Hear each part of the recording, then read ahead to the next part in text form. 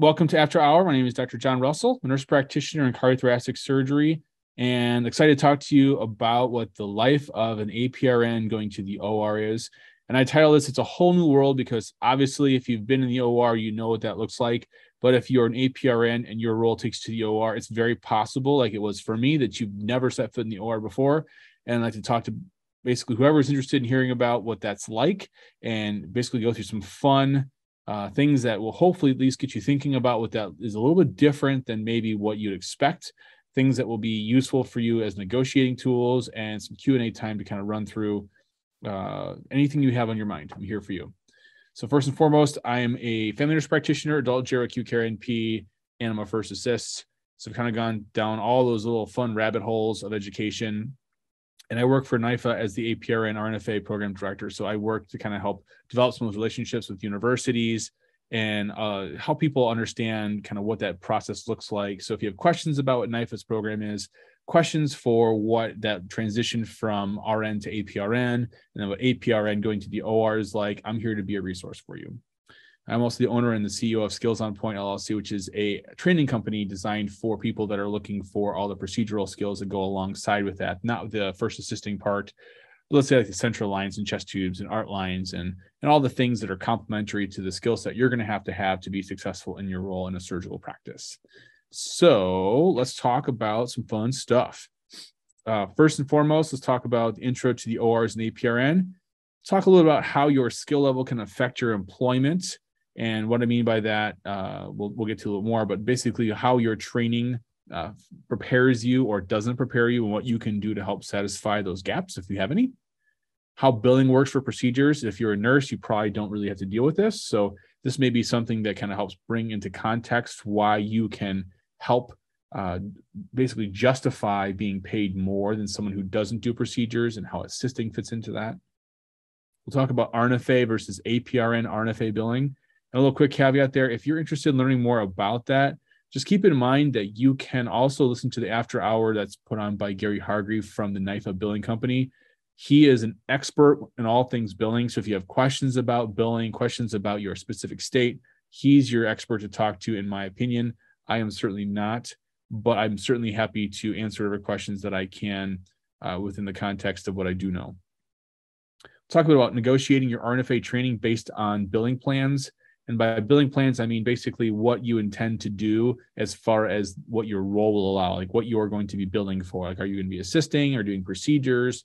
Are you more in the clinic or more you acute? Like wherever you're at, there's some differences I think are important to keep in context as you are negotiating for your roles. And I certainly hope you are negotiating when you take positions and not just taking what they offer you. And then Q&A time, and we'll go from there. So very quickly about me, I mention this just because there's plenty of people that are in my shoes, and I hate talking about myself. Honestly, it's not something I'm really like doing. But that said, I think it's important to put myself in the spotlight here so you can kind of appreciate the similarities and where you may be coming into this from. So I was in the military until 2007, and kind of in the midst of that, I kind of got into the pre-hospital world as a paramedic, really kind of fell in love with the medical practice and a lot of the things that go with that acute environment, the high intensity, all that fun. And then I got married and my wife said, hey, you should become a nurse. She was a nurse and she was right. It was an awesome career. So I went into nursing in the intensive care unit. And then I went to get my bachelor's in 2012 with the intention of going on to get an FNP. Because of course, my wife, who was an FNP at that point, said, hey, you should become an FNP too. And of course, she's way smarter than I am. So I did whatever she said. And I became an FNP too. I said, yep, you're right. This is awesome. I love this. And then 2014, I went into CV surgery. And with that was the first time I ever set foot in the OR. And I guess my point of all this is you'll find yourself, with your own version of what this looks like and your chronologic curriculum vitae or your, this is my job history or whatever. My goal with this is like, you'll find very, very commonly people that are nurse practitioners have no OR experience before they go into the OR. That is okay. Don't be afraid of that. That's nothing to be worried about. There's plenty of onboarding that happens anyway. You may find it's a little bit different, but that said, there's a learning curve. You are an adult learner. You're already kind of going through that process. Don't worry about it. Okay. Do not worry about it. You will be successful because you're a hard worker and you're smart. Don't worry about the other stuff. People are always people. All right. Just because someone's been for 30 years a circulator in the OR doesn't mean they know the first thing about first assisting. That is a very common misconception. You've watched it a bunch, but until you do it, I don't care what you have to say. So I went through my NIFA program as a student in 2015, about I think 9 months, 10 months after I started in my formal job in CV surgery. And thereafter, I was kind of in the process of a DNP, started Skills on Point, basically recognizing that I had some issues that I wanted to make easier for the next round of people coming through. It was difficult to find the training, difficult to find those resources for the privileges I needed to get. So I wanted to try to make a clearinghouse for that. And we've been very successful in doing that. I started a nonprofit branch off of that to basically help people have access to medical education. If you're going to go to do austere condition work or medical missions or service trips, we'll train you for free and do all kinds of fun stuff with you and resource you however we can. In 2019, I became a program director for NIFA. So basically, the point here is you never know where your career is going to take you. You never know where your skill set's going to be valuable or who's going to value that. I would highly encourage you, if you have an opportunity to get in the OR and someone's willing to train you, take that seriously. That is a very unique thing. Very, very special. I went through the adult gero acute care, and I put this on here because people tend to ask, like, well, you're an FNP, you're in CV surgery. Is that okay? Hospitals where I'm at don't allow that. Or, maybe it's okay where I'm at. Like, remember, it's all a matter of the consensus model and how that's interpreted where you work. So I just felt for myself, I wanted to go through and do that. So I'm dual boarded just because I was more in acute care than family practice, but certainly, that's up to you where you work. I now teach full-time. I'm not at the bedside. I'm not in the OR. As about a year ago, due to some family issues, my dad's health was getting a little worse and had heart surgery and had MitraClip and had dialysis and all kinds of fun things going on. So I moved out to the country, too far away from where the OR is. So now I teach full-time for CRNAs, which is super fun, and a bunch of type A ICU nurses that they can't possibly be wrong. So that's a blast. But I teach full-time, and I get to enjoy the benefits of all the things that have got me to this point. And my point is, you never know you're going to find yourself going. I would have told you 5 years ago, I would never be doing what I'm doing now. 5 years before that, I'd say the same thing. So if you ever like, I don't need to go get my training to be in the OR because I'll never do that. Wait 5 years, you look back and say, why did I ever say that? So intro to the OR is an APRN. This is what it looks like in an OR. If you've never been in the OR, it's kind of like what you expect to see off of Grey's Anatomy, although it's usually a little bit more, more scurry happening. There's all kinds of excitement in the air. You walk in, it's like your first day of residency, and everyone's talking and they have like their masks on and like, what do I do here? Don't touch this, do touch this. And they're all excited. And everyone else is looking around, knowing what's going on, except for you. You have no idea what to do. Where do I stand? Where do I not touch? Where do I touch? What can I do? How can I be helpful without being in the way? Everyone's watching you to make a mistake, because you're going to make a mistake. You're going to break sterility. You're going to touch a handle without a sterile glove on. It's going to happen. It's just part of the process of learning. But just remember that there is competition for the seat at the table. And the reason that you're there is important. There is a reason that you would be in this role as opposed to someone else. And that competition is something I want you to not say, aha, I'm here instead of you, but appreciate that because someone saw you as a resource that could do that job. Being a first assistant is a very difficult job. There's a lot that goes into it. You have to be thinking about everyone else. You have to kind of be the superintendent of the OR, as well as troubleshooting when things go wrong. And sometimes surgeons just have a lot of attitude and personality, and you're kind of like that go-between to make things kind of calm down. At least I know I have, and it's very draining. But that said, it's also extremely rewarding. And I think it's important to realize that you're doing something that's very, very vital. Question is, why are you here as opposed to a Surg Tech FA or an RNFA or a PA? And I guess the one big thing I will say is sometimes that's a billing. That's the answer is, because we can bill for you, or because you cost this versus them, or maybe because you see the patient's pre-op also, and you can see longitudinal care or whatever it is. There's a reason that you specifically as a person were an attractive person for the surgical group to say, oh, they would be great at this. So just remember, it's easy to kick yourself and say, I'm just a student in this. Oh my gosh, I have no idea what I'm doing. It's okay. Okay. They understand that. They're taking that on. They're going to make you awesome if you keep on pushing and just keep on moving forward. The problem is you'll see a lot of people around you that are kind of like expecting you to fail and waiting for you to fail. And they want you to fail because, it's easy to watch someone fail and not help them. I've had plenty of those experiences. But the cool part is you're going to see more and more APRNs in the OR, because with billing the way it is these days, specifically, and we'll get into that, it's very valuable to have APRNs in the OR. In general, are there drawbacks of being in the OR? I would say the biggest ones usually come with your schedule. I think it seems pretty obvious, right? You're talking about having to have longer hours or call, or the things that go along with a surgical practice, depending on what that practice is. If you really don't want to deal with the drawbacks of being on call after hours, then maybe you can go work in an area where you don't have that. I know plenty of people that work in ambulatory surgical centers, and then you don't really have to worry about that because they're closed after 5 p.m. or whatever. Whereas if you're doing like trauma surgery or ortho or CV, like, 3 o'clock in the morning, it's business time, right? So it is what it is. But that's the really only big drawback I could say, is if you know your personal schedule is going to be kind of complicated. The benefits there are not just financial, but they certainly do include that.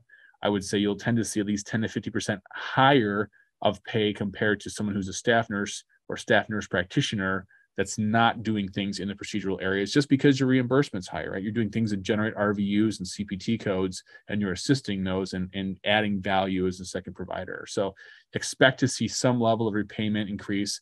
I'd say for a generalization, it used to be $100,000 was an easy number to say. If you're like in a clinic setting, you'd see 100,000. If you were in a hospital setting, you'd see 110. And if you were in the OR, you'd see about 120. Like, this is like a little staggered evaluation. That's, again, everything is different now. Everything is a new world when it comes to what values are, and nurses are making more than that, just being bedside nurses. And not to say just, but you know what I mean? It's like there's less risk, less all of that when it comes to your licensure. You're not actually putting in orders, you're not actually doing procedures. Maybe you have a better schedule of 312s than you would. So you're seeing a lot of flex and change happening right now in repayment.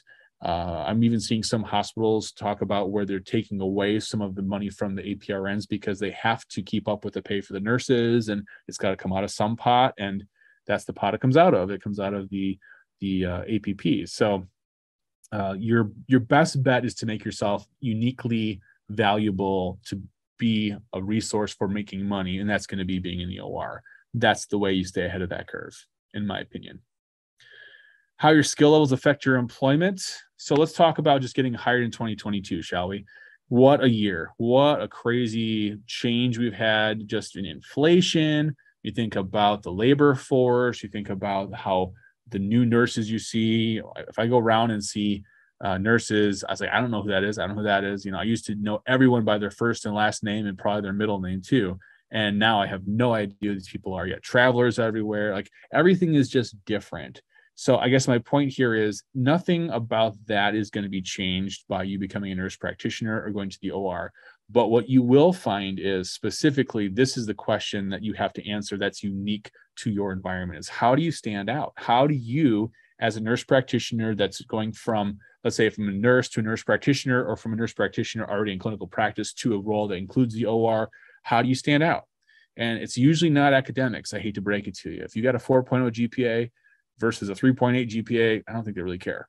Quite honestly, they want to see someone who can do the job and understands how to do clinical management of patients in complex situations. That's what they're looking for.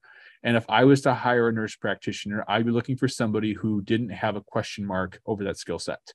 And the best way, in my mind, to prepare that for someone else to say, see, I'm ready, is to make sure that you know how well you are prepared when it comes to the procedural skills, the specialty skills, anything you want for the job you're applying for. Let's say if you're going for CV surgery versus gen surgery, you may have about 50% of the things you have to know for privileging are going to be the same. Whereas, let's say maybe there's those other 50% that are unique to that niche, right?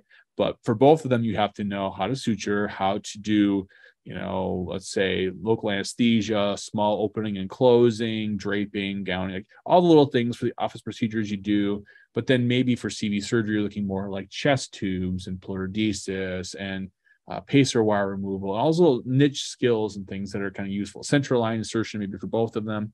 Your school may have provided training on that. Maybe they did not. My point is that these are the things that if you have these ready to go, you're basically going to fly through credentialing. And a very important question comes to mind is, which NP program covers operative medicine? And by, I should say program, I should say certification. And the answer is none of them do. Not a single one of them do, because that is such a niche thing that is superseding the I guess you'd call it the national scope of practice by the bullet line family nurse practitioner, adult care, acute care NP, CNS, right? Those are unique certifications, but they don't cover operative medicine. They say that right there in the top of the national standards. So what do? How do you get to be in the OR? Well, you're not magically an OR surgeon. You're not like doing surgery, but that said, if you're on the surgical team as a first assistant, that's a specialty privilege you have to get. More and more hospitals are requiring that you have a formalized initial training to do that. And that's where NIFA comes in. Like looking at a program that's going to say start to finish, we looked at the national guidelines. These are very well laid out as to what is expected for a program. Fewer and fewer hospitals are saying, well, this surgeon can just kind of train you on the job and it's going to be fine. That's not really a thing anymore. It is some little small hospitals that it's not an option just because you have a small population that are interested in coming to work with you because you're geographically in a critical access area or something like that. But I will certainly say you will see the general trend is away from that and towards having a formalized piece of paper that says, I have been formally trained by a third-party certifying agency that knows what's up when it comes to doing these skills. And I cannot tell you how valuable that is to have that when you want to move jobs. My wife is a great example. She's an FNP that started in ortho first assisting. And the very first surgeon she worked with was reluctant to send her to NIFA when she heard about it and said, this is perfect. I want to be a first assistant. And he's like, nah, I'll just train you. You know, it's time away on vacation. You can't see patients and it costs money and blah, blah, blah. I don't want to do that. So she was basically the very first nurse practitioner in a healthcare system to be a first assistant, because otherwise historically had all been PAs. So what do you do with that? You say, okay, I guess that's what we're going to do here. And long story short, she was a very successful first assistant. She did a great job in ortho surgeries. Everyone was happy with her. And the hospital was okay with that at the time. Since then, if she wanted to go back to doing work as a first assistant there, she would have to show evidence of completing a formalized RNFA program. What she did would no longer be sufficient. And even though she's already very capable and knows how to do it, she would have to go back to school. So my point is, it's a disruption to the continuum of care you're providing. It's a disruption to your life. It's a disruption to your financial revenue when you're working on RVUs, which we'll talk about in a little bit here. It's wise to get this done up front, is my point. So be thinking about that.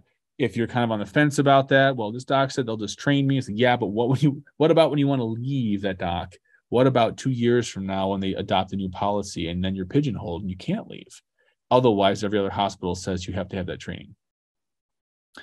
What else do you need to know for your position? And the best way to answer this is to talk to someone else who has done your job. When I was hired in CV surgery, I was an ICU nurse still, but I knew the surgery team. I already worked there. The PA that was leaving, I had a very long conversation with him and I could look up his credentials. I could see what his privileging was. I was able to say, okay, this is what you do in an average day. What skills would you recommend I get training on? And honestly, this is where Skills on Point came out of, because I had a hard time finding some of those trainings. And you can go to a big conference here and there, but the problem is those conferences aren't designed to be meat and potatoes around skills. They kind of have like a little pre-conference thing about this or that. And then they have like the main conference with maybe one little skill thing here and there. But you spend a lot of money to go to a big conference and just find like one little thing checked off, so to speak. Whereas your school probably could have or should have provided that, or maybe clinical should have or would have provided that had you had that clinical experience instead of the one you had. And there's always a story, right? There's always a reason why you didn't get to see the one that you really wanted to do. Oh, I could have done central lines with that one. Oh, I missed that day because I was here or there. The point is there's got to be an easy way to centralize it. And that's what Skills on Point does. So if you've never heard of Skills on Point, just check it out, www.skillsonpoint.com.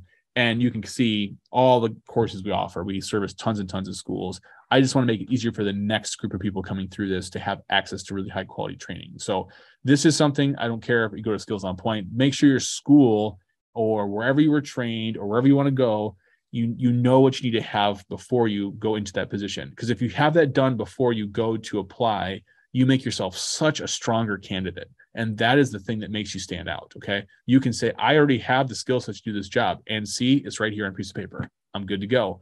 All I need to do is get some reps on some real patients. Let's go. They're going to take that more seriously than, I'm sure you're going to train me on the job, right? I've never done central lines. I hope I don't pass out. You know, it's not going to be the same experience when you go through that interview. They're going to go, yeah, no.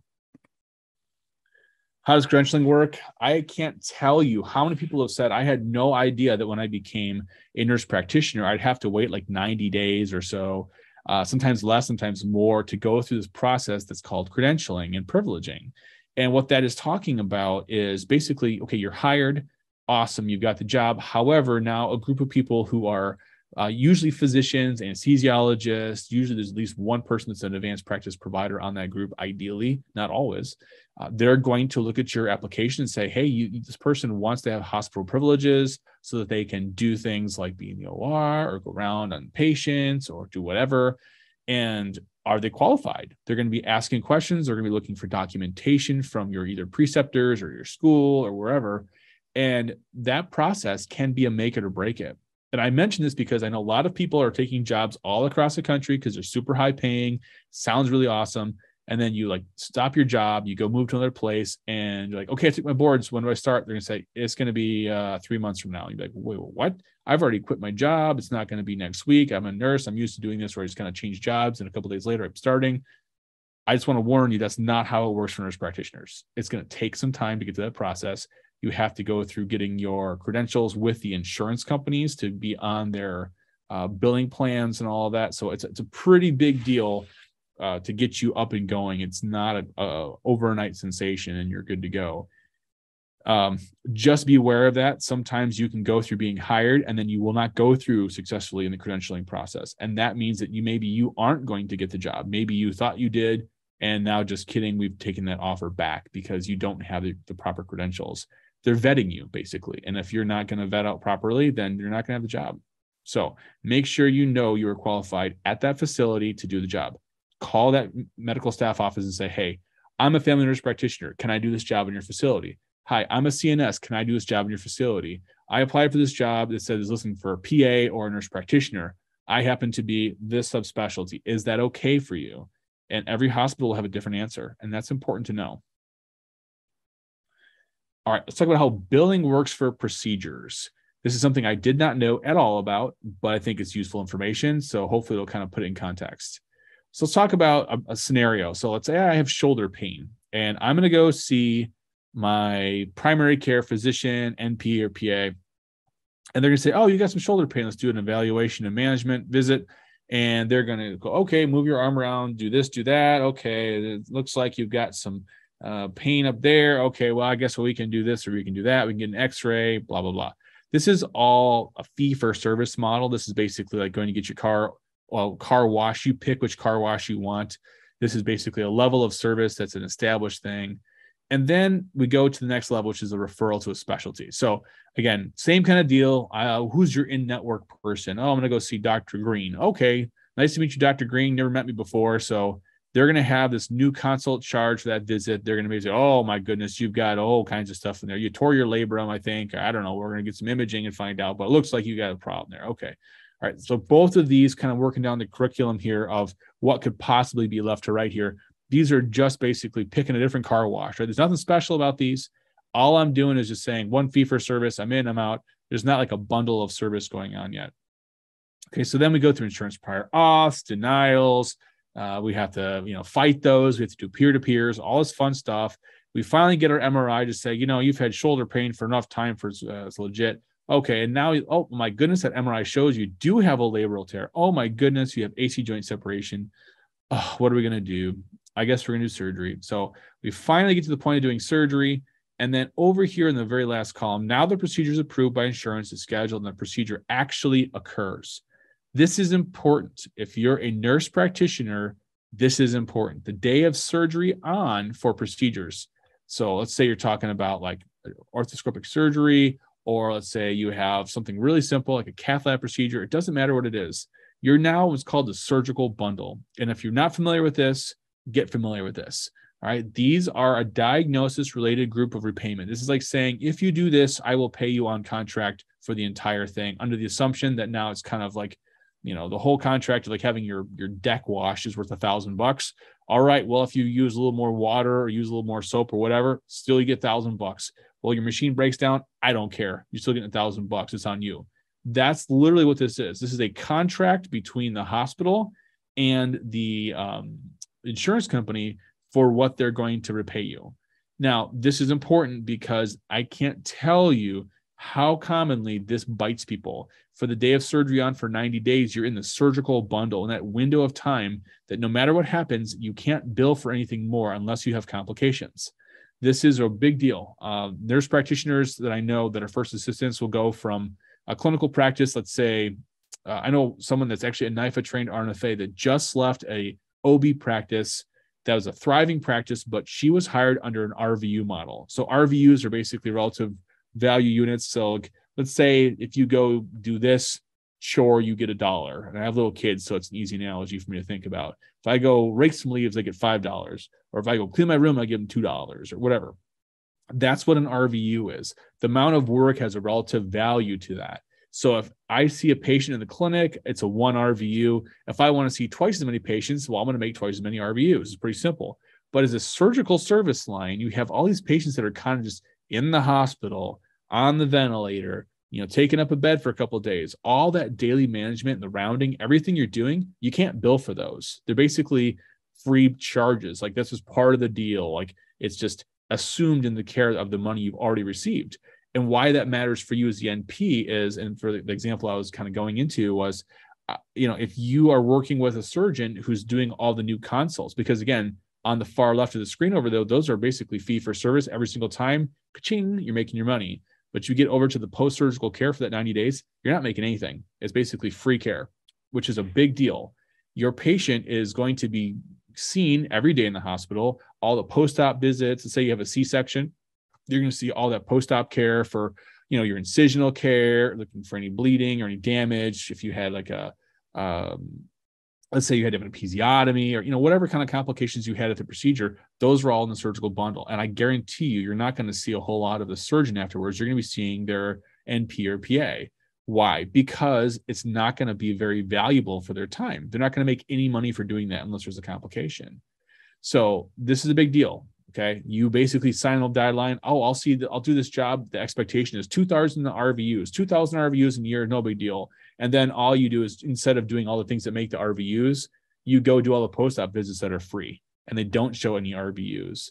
And then your schedule is 40 hours plus a week of doing work and charting, yet you're showing 1,000 RVUs because basically the surgeon's like, go do this instead. And what are you going to do? Fight them on it? And you're not going to see the RVUs. And that's a problem if that's how you're repaid. So my encouragement here is, if you don't understand how this works, now you kind of do. And remember that when you're negotiating for your salary, especially for the first couple of years, I cannot tell you how important it is, if you can, to make sure there's a guarantee that you're not going to be hindered by the surgical volume. If the volume is low, usually they say 2 years you're on guarantee and then you're on RVUs. It's a pretty common thing. I would just make sure that you're kind of aware of that process, so that you can say, no, I want to be salaried. I don't want to be RVU'd. I want to be salaried. I make what I make. I'll be busier. That's fine. I'm less busy. That's fine. But that's not on mine. I don't get to choose how busy CV surgery is. I get to choose, when I see patients throughout the day, but I got to see all the patients on our list. If I got 25 patients, I'll see 25 patients. If I got one patient, guess what? I'm going to see one patient. That's not my fault. I'm an end service line consultant. So especially in the surgical lines, I think that's a really important thing to understand. On that note, let's talk a little about the RNFA versus the APRN RNFA billing and what's so different about that. Not a whole lot of differences, but one big thing to think about here is, if you're a nurse, as opposed to a nurse practitioner, nurse billing as a first assistant is unique in every state, but a couple rules here. You cannot bill for CMS patients in just about every situation. If it's a Medicare or Medicaid patient, which is honestly most of your adult population, especially thinking about the geriatric population, those that specifically are having cardiac events, those bigger surgeries that tend to have a first assistant. If you are a non-prescriber, so like if you're a Surg Tech FA or a RNFA, you cannot bill for those cases in most situations. I say in most situations because there's always some outliers to that, but just as a general rule, assume that's maybe the best ammunition you have as an APRN to say, why not hire me as an APRN? Because then I can work with you and I can bill for these patients, whereas your nurse can't. Or as an, why don't you pay for me to become an APRN? Because then you can have me bill for you. I know plenty of surgeons that have wives that are nurses, and then those nurses decide that they're going to go on to get their APRN. Like, why are you getting this? So that they can bill for me. Oh, okay. It's a common answer, so that they can bill for me. And that's just the name of the game. And I'm not going to say it's right or wrong. It just is what it is. Now, a big thing here is you also can't just kind of generalize that to say that all commercial insurers will, but most commercial insurers, so your Blue Cross Blue Shield, Aetna, like these are all the big names. They will usually cover RNFAs if it's an assistable case. And every state's different. Every nuance is different with that. Talk to your local billing to make sure you're doing this accurately. But assistable cases, there's a big difference between doing a bypass surgery, which obviously needs some help, versus doing like a port removal, which you probably can do by yourself. So why are you helping and wanting to bill for a port removal? Well, maybe that person has a woody tumor, and when you do that port removal, they start bleeding out. I want some help. It makes sense. It comes down to the physician documenting that effectively and saying, hey, procedural note, yeah, this got a little crazy. I need some hands. And then your note as a first assistant is going to say, yeah, I'm listed as assistant on file, and this is what I did during that case, and that's why I'm here. You send that off to the insurance company, they're going to say, okay, fair enough. Or maybe they say, no, still don't care. We're not going to bill. That's basically up to them. But at least the surgeon sends that and you send that, and then it kind of matches. And then you have a pretty good chance of that working out. Again, that's for commercial insurers, not CMS. I will also mention APRNs are able to bill in all 50 states for CMS and commercial patients. So this is kind of where you add that value as an APRN. Okay.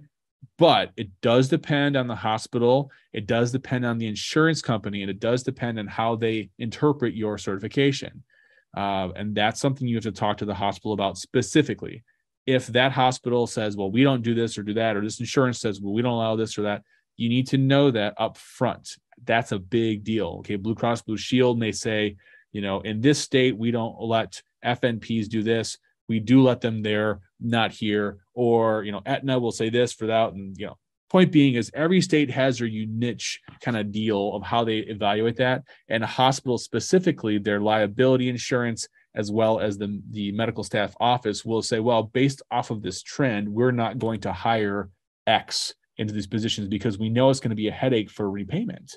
Also, a big thing here is if you're in a teaching hospital as an APRN or a RNFA, and you are listed as the assistant on file, and they do have residents, it's important to note that they have to say why the resident wasn't used. And that's important because the residents are basically reimbursed from the government to be part of your hospital. So the government's already kind of paid to have them getting training there and being available as like, hey, use this person. Well, why didn't you use this person? I gave you a person. Like, well, they weren't available. Okay, as long as you say they were not available and the residents were available, and we had, John, he's my first assistant on the case because no residents were available. Like, that's fine, but you have to document that if you're in a teaching hospital that has a residency.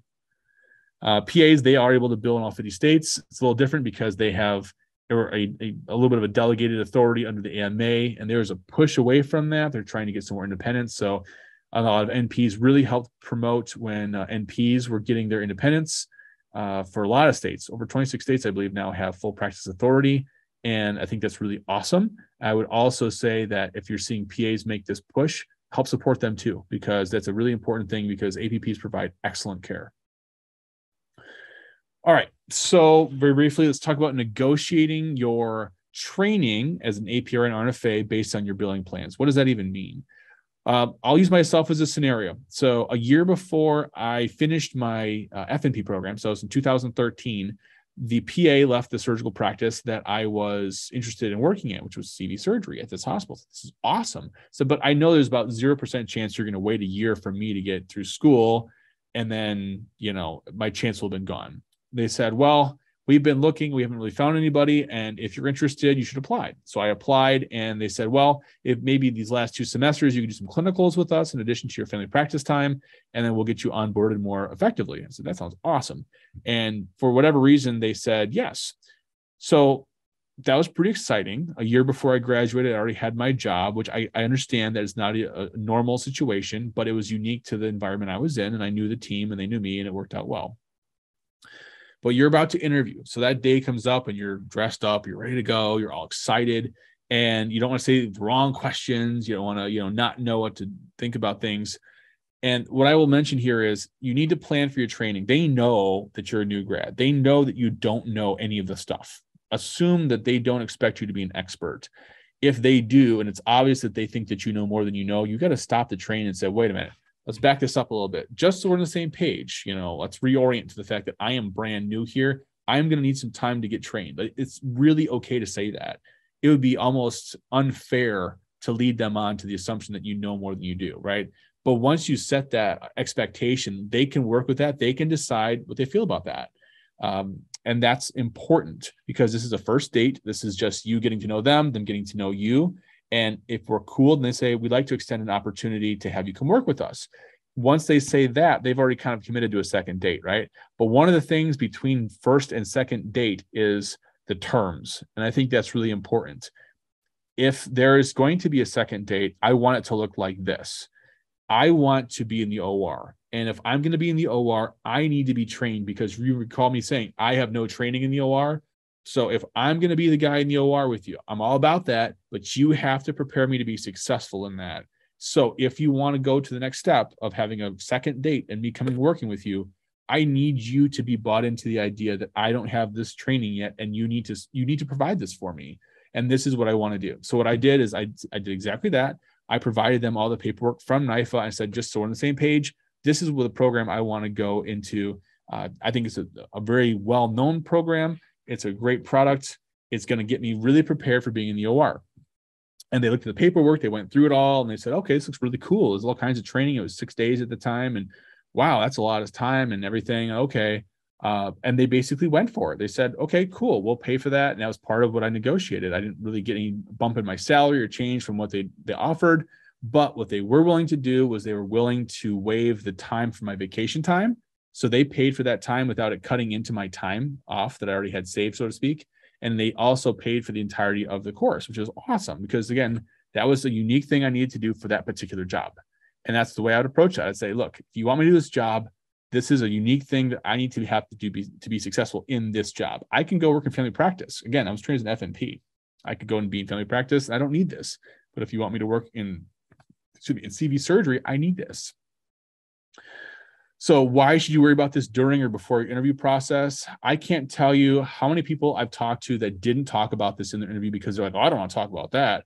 That's like something that'll come out like, on date number 7 or something. Like, well, at that point, you've already kind of led them down the wrong pathway, and they're not going to be interested in basically your baggage that you haven't been trained yet.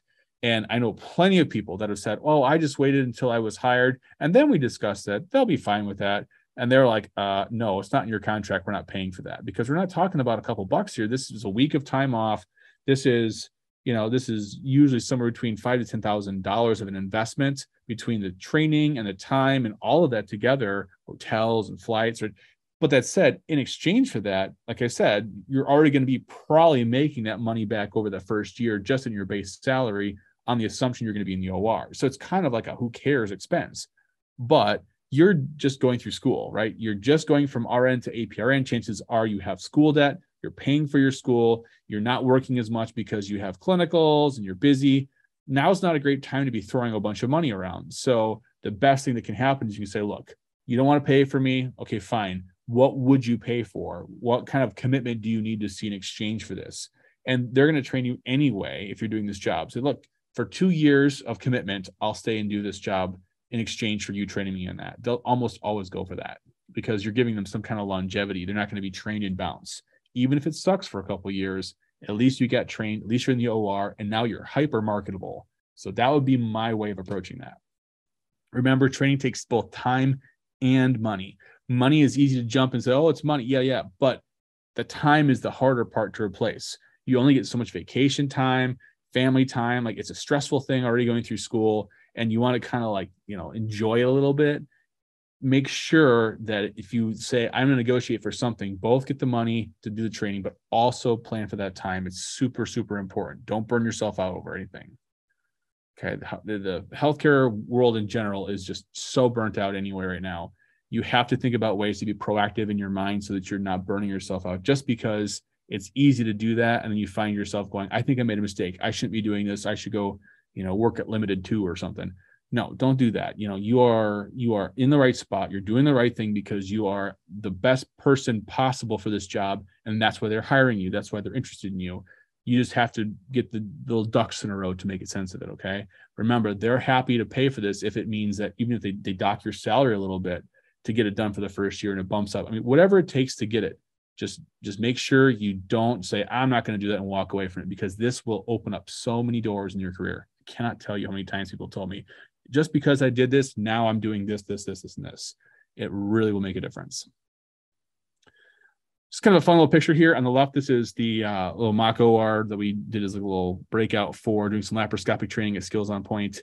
Left upper corner, or sorry, middle upper corner here, this is some of the BSN stuff we do, some nice high def sims we do for a lot of BSN schools all across the US. We travel all over the US. We do a lot of acute care skills for some big universities, and they come to us or we go to them.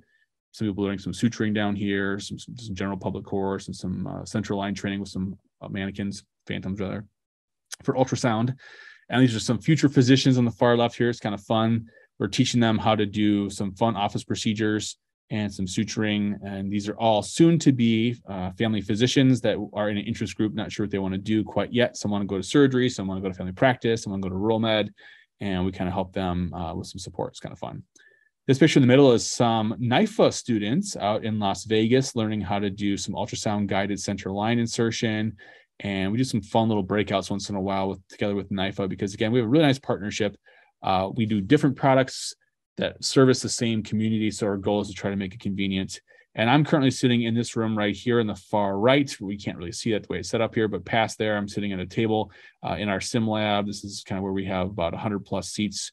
It's a pretty big room that goes back way beyond what you can see there. And we have a lot of schools that come take advantage of our sim training. So it's super, super fun way to take the bar up without having to go to a lot of different places and spend a lot of money. We want to make it so it's really centralized, keep it simple, all expert taught, and give you something very unique that will prepare you for your career. So all kind of fun stuff that I wish I had when I started.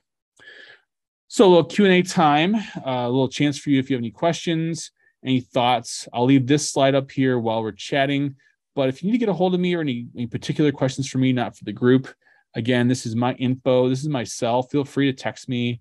I am very accessible by my cell. My cell is all over the Skills on Point website.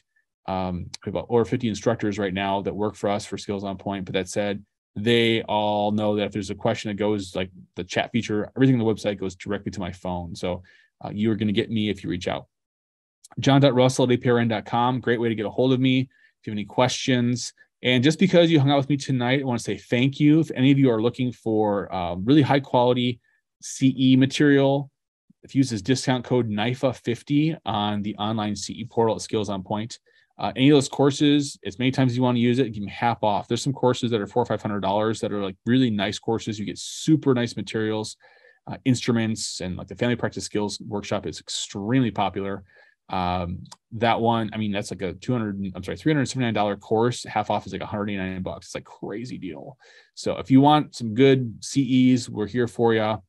So I want you to know you have resources. It's all NP led. Our goal is to make your life better. I think the benefit of having NIFA as a training company to work with, you're going to find that they have really high quality instructors.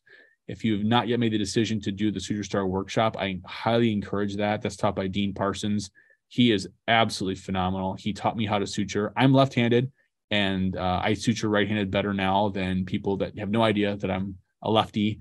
And it certainly set me on a really fun career trajectory. So I cannot recommend it enough. So what questions do you have, if any? Enough of me running out of my mouth. And it looks like Anne-Marie is on the beach. Nice. I'm not on the beach, but Dr. Russell, it's so refreshing to hear your story. I have a very similar path, and we can talk offline. I'm an acute care NP. I was working at a large academic center doing cardiothoracic surgery, heart and lung transplant surgery. Cool. And I was trying to get into the OR for a long time. My surgeon had buy-in, was going on procurements with the fellows, and they needed a second set of hands. And then COVID happened, and a long story short, so now I'm doing trauma because that's going to be more relaxing than heart and lung transplant surgery. But, you know, but a couple of things. So I've changed states a few times as an NP. And is there any, and I'm in the NIFA class right now, actually in Houston right now. Is there anything specifically to know? Because I know all about the credentialing. It's a painful process, especially if you're changing states. So that's one thing I would let people know to do is like, if you're a new NP or if you're changing states, add on another month because it just takes forever to change states. But is there anything specifically for first assist that you need to know if you're going to, I don't anticipate changing jobs right now, but if you do change states, is there anything to know? So the good thing is the only real stop that you're going to find with that is, do you have a formalized initial training? And if you basically are doc trained as opposed to going through like NIFA, because you're going through NIFA, it's going to be so much easier. Like that's basically the fast pass, if you want to think about it that way. You got the piece of paper that says you've been trained. It doesn't really expire, right? It's just like, here, I've been trained, done. You give that to credentialing, they're like, oh, okay, you're good. And so that's the one thing I would say is going to make life easy. The hard thing is if you don't have that, and you can say, well, show your proof of training. It's like, oh, let me get that notebook paper out with all my sketches of all the training that was said, check, you're done. Like, I mean, it's so hard to have that be successful. And every state's different, but they're all going to recognize NIFA. That's basically the cool thing about this is they are everywhere and they are accepted everywhere. It's kind of like your American Express for the OR, in my opinion. That's awesome. And then just two other quick questions and also comments. The other thing is when you're negotiating your salary, again, I've had a lot of experience in changing jobs. Be creative, like looking at your CME. I was fortunate that they were going to pay for this class and give me time and also give CME my other institution. There was no CME involved. And knowing what you're worth with the PAs and the other APPs that you're going to be working with, that was I was staying in the same organization and they were offering $20,000 less annually than my other, even though it was the same institution, just right over the border. So knowing your worth and really negotiating and being creative. If you can't match my salary, can you match me here? And also knowing your expectations of how many patients you're going to see in clinic. And a nice line that I like to use is to sort of like walk me through a typical day, a typical week. And that really will give you a pulse on how fried you're going to be and how crazy it's going to be because those practices, you never know. My other question is any talk about, and now you're seeing, it's nice for this generation of NPs that you're seeing like NP fellowships and things like that. We never really had that when I graduated. So it was kind of like, learning, drowning in the ER, trying to figure it out as you go. Any talk about fellowships like for first assist or with your program specifically, things like I have ATLS through the military, but I don't do it all the time. So ATLS, kind of like that type of specialty continuing education. Yeah. So anything particular. So for NIFA's sake, I think you're going to find that's obviously a very niche thing for first assisting, right? That's designed to get you the specific skill set to be in the OR. All the other stuff, and I think that's kind of where it gets into the gray zone of knowing what the position is going to look like, or if there's any chance you'll ever want to do ... fill in the blank, whatever that is. So like ATLS stuff, awesome. So like chest tubes, central lines, IOs, whatever. All of that stuff is right up skills on points. Yeah, like that's what we do. I think, in my opinion, short of doing cadaver stuff, better than pretty much anyone else that I know at the scale we do it. I'm not saying that to like a pat on my own back, but we service very large universities and we provide very small groups despite that. And we have really, really cool faculty and like extremely nice gear. So if there's anything you ever wanted to do as far as like, okay, I need to do a refresher on this, or, I'm going from this hospital to that hospital. And although I do have a chest tube training at that one, I haven't done enough. So they don't really want to say that you're like still up on it. You got to kind of show some reproof.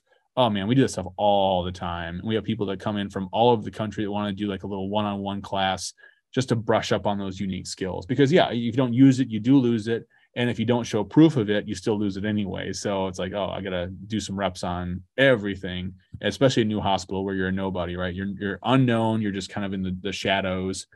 But I love what you said, though. That's really important that people realize like you can always negotiate things other than like everyone goes, oh, the dollars. You get used to the money. Like I don't care what your job is.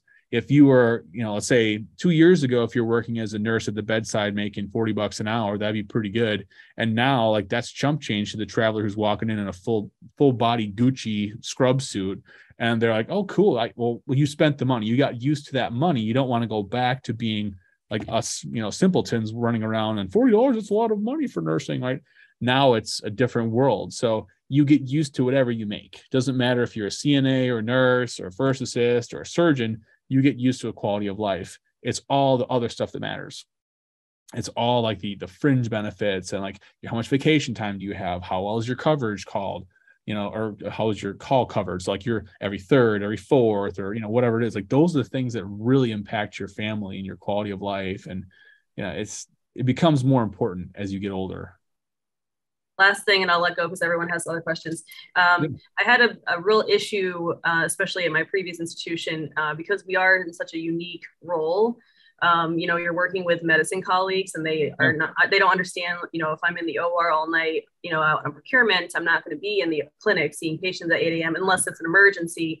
So it really created this sort of tiff with administration and being really your own advocate about what your actual job description is. So I quite literally had to rewrite and then get approved, and then really knowing your chain that like my surgeon is who I report to. Yes, I have administration, but at the end of the day, my surgeon is the person that tells me what he wants. So just kind of like, if you have any tips on sort of if there's good research or papers regarding the role of an APRN in the OR. Yeah, I guess the biggest thing I would say is it's unique. And despite what sounds like a great idea, it's all how that hospital is going to interpret it, right? It's all based off of how they uniquely value you. And a lot of that is going to be based by geographic indications. So like if you have a big PA program around an area, you're going to see a lot of PAs using that hospital, and likewise for NPs in the NP area. So I think it's just a matter of knowing where you have negotiating power and where your strength is not as great. Maybe you're going to be able to say like, well, I don't have the ability to, I don't know, negotiate my position to say if I do an overnight, then I can say, well, I'm not going to be there the next day because, I was up all night. But if you have someone else that's kind of like a built-in backup, you could say, this is a model that this works in a lot of different areas, even organ procurement. That's a big deal. You have X amount of hours and there's always a backup. So once you go over 24 hours of being on call, there's always someone for your back 12 or back 8 to cover you. It's just a matter of what makes the most sense and who's going to cover and how they're going to cover. I would say no matter what you present, make sure that you give them a solution. And working with management, it's always a deal of like, well, one more problem. It's that and she's got problems. Oh, no, you say, no, I've got a problem, but here's my solution. And this is how this is going to work. And we're going to do this. Otherwise, this isn't going to work. We have to make sure that I'm taken care of, right? You know how it goes. There's the mission and the welfare of your men. That's the military deal. So if you can say, well, we got the mission done, but my welfare's not looking so good. I've been up for 24 hours. So you're going to have to you get to think about what's safest for the patients that I'm taking care of. So how do we do that? Who's going to be my backup? And how can I be their backup when they're doing the cases? And you'll get a lot of mutual buy-in if you have surgeons that want to send a piece of paper that you put together for them. I found that tends to work a little better. It's their idea, but it was really wink, wink, your idea, and they just signed off on it. That's the best way to get things moved, is a piece of paper when you're talking to people that live by pieces of paper like administration. But it sounds like you got some great ideas. It sounds like a pretty cool career path. Thank you so much for your time. Appreciate it. Absolutely. Absolutely. Other questions? These are great questions, guys. Lacey says, hey, you're good. Oh, hi, Dr. Russell. I'm assuming you can hear me. Sorry, I kind of joined late. I've sat in on one of your sessions before, but cool. Just a little quick rundown. I've been an NP for about 2 years. I work in acute care. I work in a cardiac ICU, and I've really been trying to pursue the first assisting route, but I've not really found like a good time to step out and do it. I work at a little bit of a smaller hospital. I do bedside procedures, central lines, all kinds of stuff. So I did some training first assisting in school, but haven't ever really found a good time. So I've got a couple of questions. Like first being, like trying to find the right time. I think it's coming up soon, but then again, like, family stuff. I have a child coming in a couple of weeks. So it's congrats. Oh, thank you. Trying to decide. I mean, I know from what I've heard, financially it's worth it. Like you'll recoup that money. Yeah. I can use some of my CME money, but it's not going to get close to covering, Sure. what I need, everything. So I'm fine with that. I think I'm in Cincinnati, so there's 7 hospital systems, but there's not a lot of first assisting jobs. I really would like to do cardiothoracic surgery. It won't be at my current institution because they have 2 assists, one they just hired, so they're not looking for a new one. So I guess my question boils down to, from a financial standpoint and looking forward, if I'm going to invest the time and the money at this point, what do you see as far as is it something I can recoup fairly quickly? If I don't have somebody right at the moment who says, yeah, we have a job, we're willing to take you, train you, all that kind of stuff. If I'm going to train, on my current CME and some of my own money, and then look for a position moving forward, like just trying to make sure that is financially okay at this moment in time. Because, there, like I said, there's not a ton of assisting jobs. There's a couple in Columbus, but again, that's like an hour and a half for me to drive, and sure, with family stuff. So that's kind of one of my first questions. I don't know what your insight is for that. I would say, I'll use myself an example. So I went through my DNP and I was like, why am I doing this? Because it's a DNP. I don't really care about this, and I'll never recoup this. And, this is kind of dumb. I don't use my example of my RNFA because, again, it was paid for by the institution, so it's not really a fair example. But for the DNP, that was out of my own pocket. Again, I use my own CME money for that, hoping that somehow I would be able to see that turn into something, or maybe if I eventually wanted to leave the bedside or whatever. Actually, I think the biggest thing is I thought that if I did that, I wouldn't have to go back to get my acute care if I was in the hospital, because maybe the DNP would kind of override that, which it doesn't. But that's just kind of a niche thing in my geographical area. The first year that I was out of my DNP, I think I made a little over 20,000 being an adjunct professor.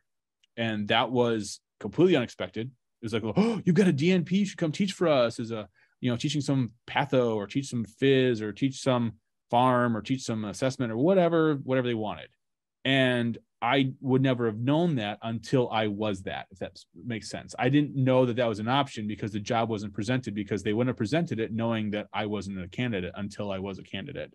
So it's kind of that like weird unknown thing where you go, oh, well, by the way, I'm a first assist. They're going to like, oh, wait a minute. Seriously? We need assist. Like, when are you done? Well, I'm still in school. Oh, okay. I guess we'll talk when you're done. But when you're already done, license in hand, you can say, yeah, I'm ready to go.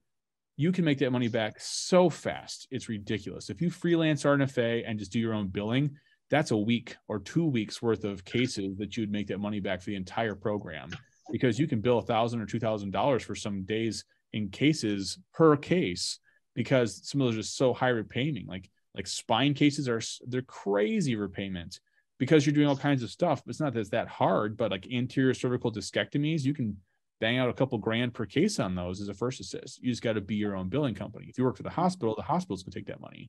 So yeah, there's a lot of routes to repayment to see all that money back. But if nothing else, no matter what down the road, now you're not the guy who's trying, you're the guy who's got the certification. And with the next time the job opens up, you jump on it and you're the guy. So I would say invest in yourself, especially when you got little kids. I mean, I've got 3 little daughters. I'll tell you, the best time to do it is when they're as young as possible, because it's going to take time and energy and all of that. And when they get older, you're not going to care as much.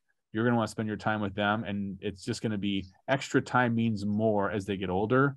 And I get it, right now is an important time. I wouldn't be jumping anything right now in a couple of weeks if you're due, but you have some time for the online program, right? There's a couple months of time to get things done before you even do all those things. So I would say there's no bad time. You just want to, once you start, it makes sense. Like anything else. You look back at nursing school, it wasn't probably the right time, but you just kind of dove in and it worked out. It will all work out.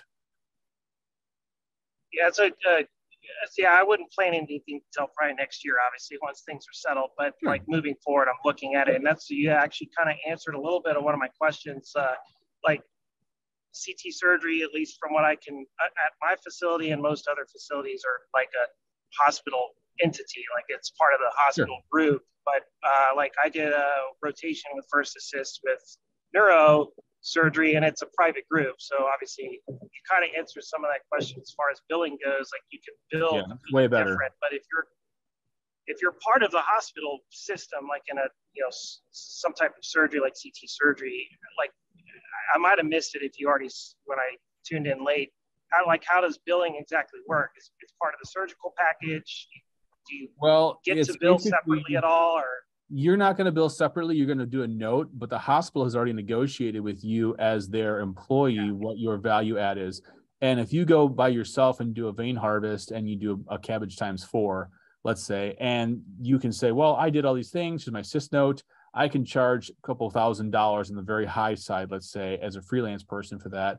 I make $7 at the hospital because they have a terrible negotiator working with the insurance company for how they look at that CPT code. So $7 is not really worth the time. However, that doesn't matter. That still adds more speed to the process. I can be an assist to the surgeon by putting in their post-op orders. I'm rounding, I'm a value add in other ways, but that's kind of the whole point of that, where you say, well, yes, fine. That RNFA, you can't bill at $7 and, oh, wow, you build $7 for 3.5, 4 hours of your time. But as a freelance, you certainly can. So if you work for a private group and you go to hospitals, you'll see a lot more revenue. Yeah. So I think that the kind of to go off of that, I did neurosurgery rotation. Their RNFA is now basically phased out. He's retiring. I still have a really good relationship with him. There you go. They were hiring. I interviewed. They went with another person with neuro experience, but she does not want to assist, and they have not filled the role. They didn't fill the role, and it doesn't sound like they're interested in that. So I'm talking to him tomorrow. So I'm gonna see if maybe they might agree to take me on as when I'm doing my training to get my actual OR time. I'm hoping, and it's maybe one thing leads to another, my man. You just say, look, I don't need the job, but would you just agree to train me? And then all of a sudden they'll say, oh, it's kind of nice having you around here. I guess the other person isn't. Oh, yeah. Oh, by the way. I work in neurosurgery, and my chief actually was very enthusiastic about me doing it. I'm usually in the ICU. I'm an acute care nurse practitioner. The chief has a nurse practitioner who's an RNFA, and she's indispensable. She adds so much value to his cases. She preps everything. He never leaves the building, but he leaves the room and allows her to do amazing things for patients. So if you do go through with this, you are valuable in neurosurgery, even as a nurse practitioner, because I know that PAs kind of rule the roost at my hospital, blah, blah, blah. But if you have one surgeon that you can kind of ingratiate yourself with, you will be indispensable to them. So it's definitely, especially in the neurosurgical field. Our neurosurgery group is a group of 3, and the RNFA worked with all of them. So I think that's the case. They won't just be one person, and I think they are legitimately indispensable. So I'm hoping that that's kind of the path. I do like the neurosurgery route. If I had my preference, I would love CT surgery. I want to do vein harvesting and everything like that. So, but I'm open to everything else. And if I go into neurosurgery and I get there, I'll probably love it and not leave. So it is what it is. But if I had to choose, that's probably the route I would go as far as CT surgery. But our program does, the hospital I work at is coupled with a university who has a first assist program, but they just don't have the suture star stuff. So that's where I'm kind of hung up on some financial things at the moment. So I've got some decisions to make, but just really trying to seek a lot of information at this point. So thank you very much. Oh, sorry. The didactics took me a very long time because I was not a technician. So as an APRN, and you sound like that kind of route, it takes time. So if you're a busy dad, take your time with the didactics. It's not easy. Sure. Yeah. Thank you very much.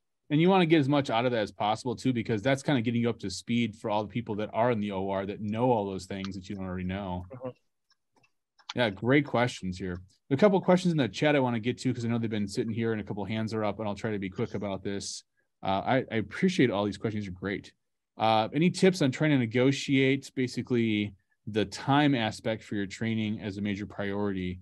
It's a great question. Honestly, I think the best thing that you can do in any negotiation is walk into the room and talk to the person who's in charge of the negotiation, whether it's your manager or the surgeon or whoever's kind of that person, and say, if there was one thing that you are trying to solve by hiring for this position, what would it be? And ask them that. They'll kind of go, wow, I never thought about that.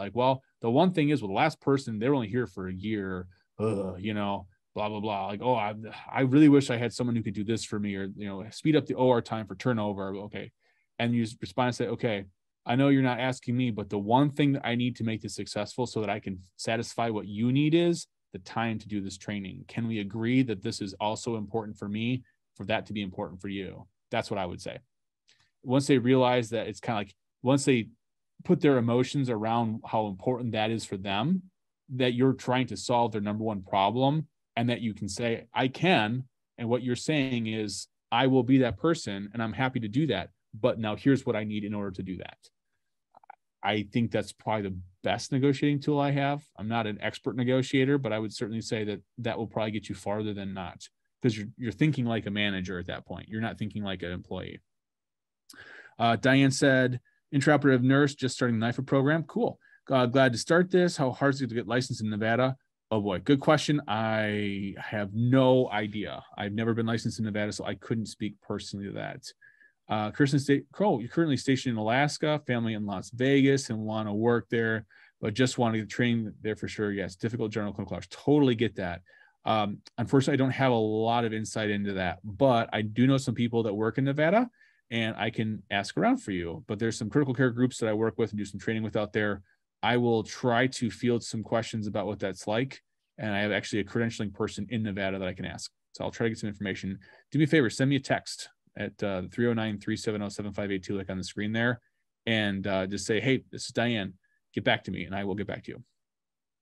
Renee, I'm working as a surgical assistant in cardiovascular surgery for more than 8 years. Nice. Have skill in EVH and radial artery. Almost finished my APRN in December with a question I need to do the knot. So if you're already doing assisting and you're already knowing how to do all the procedures, I still think it's useful. But that said, that's kind of up to you. I would say you're probably going to get what you need out of the Suture Star Express if you've already been in the OR that long, the weekend course. It's a lot of the content that's in the 5-day course, except for it's kind of pushed together into 3 days.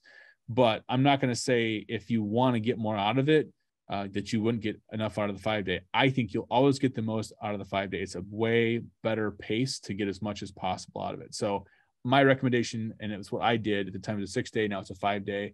I would recommend doing the 5-day course. It's going to give you the options for those night electives. You'll do some more fun cases. It's a better pace, I think.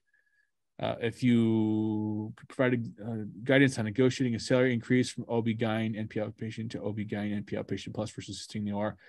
Great question, Melissa. So I guess the biggest thing here, if you want to negotiate, adding in addition to what you're doing, is, do you want to offer an hourly rate? Do you want to have something that's going to be like a per case?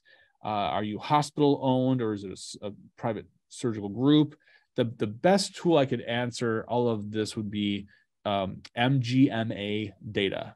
MGMA is kind of like the clearinghouse of information. All the hospitals send all of this is how many RVUs our people did. This is what we're paying them. This is where we are located. This is how productive they were. And it kind of gives a benchmark of what someone in certain positions will look like in their salary. That's at least an objective tool. If you say, well, I want $100 an hour for the cases I'm in the OR, plus I want to get $200 a day for being on call, or fine, throw a number in the sky. But if you can say objectively, people that do this job as I'm doing it look like this, people do like this, they tend to make, by statistical average in my geography, Northwest, East, Central, wherever you're at, they make an additional $10,000 average based off of this productivity. That's what I would use as the best objective tool, because that's what, if you go somewhere else that offers that job, you can say that's what they're probably going to use to set your salary range. That's what I use. It's called MGMA data. And to get that information, the hospital will have that information. All the credentialing and the medical staff office will have that. If you wanted to buy their annual compensation guide, it costs about $1,200. So I wouldn't go buy that. I would just go say, hey, look at your MGMA book and find out what it is. I'm curious, because I think you're both going to find that I can add value to your service line, but this is what that pay reflects, because I'm going to be billing. And if you can look at, make a week's up worth of the amount of RVUs that you can just imagine generating in the first assist role, and what your most common procedures are, you can say, this is what you're going to bill out for me. This is how many RVUs I'm adding over what I'm doing right now, if you work in an RVU model.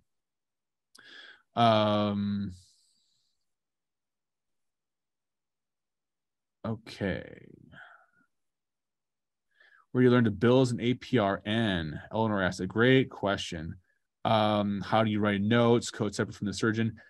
The best thing you can do is talk to your hospital biller coders, because they're all going to interpret your notes a little differently. Not everyone's, a supercomputer. They all kind of do it a little bit uniquely.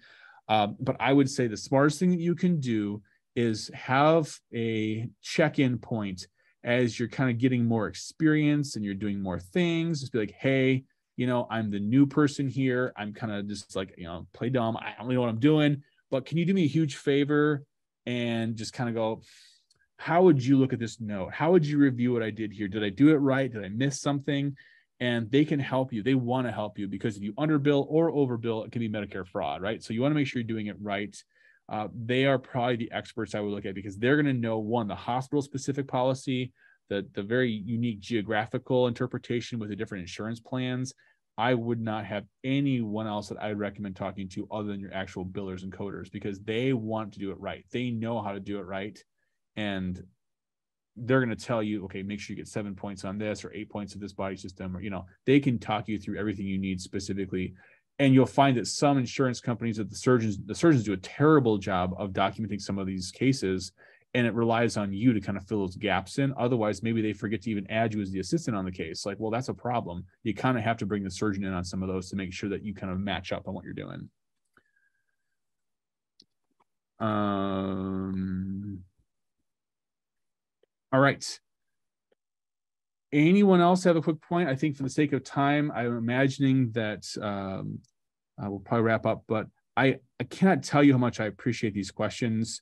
These are great. Anyone else have anything else they want to add quickly while we're all together? I think Melissa has her hand up.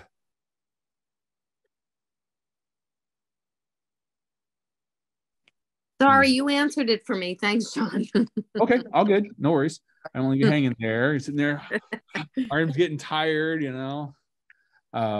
Thank you very much for being here tonight. I truly hope that this is useful information, and maybe it's something you can say, let's drink to that. I know exactly what you're talking about. I've been there, but yeah. If any of you have questions still, I would say we can certainly go offline with this. Feel free to text me. My cell is right there on the screen. Use it as a resource. I am more than happy to chat with you, or have a phone call or another Zoom session outside of here. I'll hand this back over to Kevin at NIFA, and certainly thank you for being here tonight. I hope nothing but the best for you. If there's anything I can do to help be successful along your path, please know that I'm here to make sure you have what you need to be successful. All right. Thank you very much, John. Thank you, everyone, for coming tonight. And like John said, I give you his contact information. Definitely feel free to hit him up. And I hope everybody has a great rest of your Tuesday night. All right, everybody. Talk to you later.